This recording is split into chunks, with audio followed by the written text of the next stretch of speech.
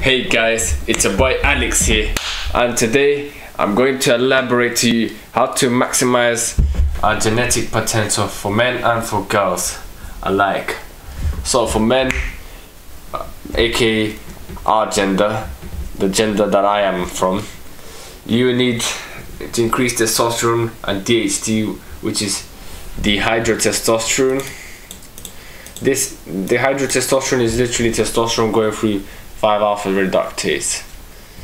You need to increase HGH and IGF-1, which is human growth hormone and insulin growth factor 1. Insulin growth factor 1 is actually produced by the human growth hormone from the liver. Decrease myostatin, which stops muscle growth. For example, people that are skinnier than usual have has a great amount of myostatin than people who are more lean, buff and bulky and stocky. Then there's follistatin, which increases muscle speed growth. So this is another protein that increases how quickly you grow muscle. The more you have it, the quicker you increase in muscle. And last but not least, decrease estrogen. You don't want to have titties, yeah, as a man. You don't want to have soft girly titties as a man.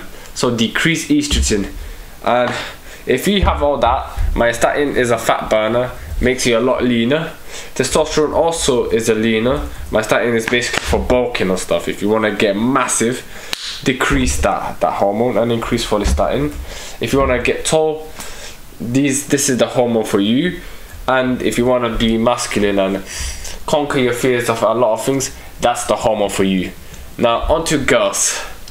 For girls, you want girls with big tits. So already estrogen, progesterone and these three hormones, these hormones and factors already must be at a high level if you want your girl to have a big tit, big bum. However, if you want her to be lean, increase that, decrease myostatin. However, you don't want your girl to have testosterone because either she will attack you, number one. Number two is that she'll develop body hair because testosterone causes body hair to arise. DHT causes balding, but that's for men. For women, it causes other things. It could also cause balding for women. I'm not saying because you're a woman. DHT is an androgen that attacks the hair follicle, the hair at the follicle. So for women, decrease DHT.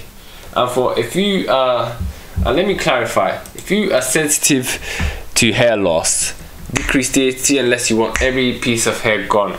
You can rock a bald cut, a bald trim, because that will make you look manly.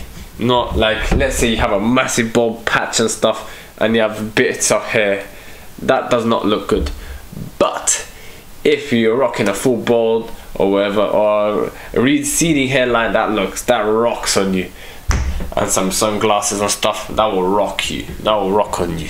So yeah, so in conclusion, those two genders must increase and decrease the specific hormones to maximize their genetic potential. I hope you find this information beneficial. If not, well, I'm sorry if you got a bit emotional. That's from the estrogen running from your body. When I had a lot of estrogen, I got emotional from the smallest thing. So yeah, I can understand how you feel. So yeah, I hope you lot have a nice day. Peace out.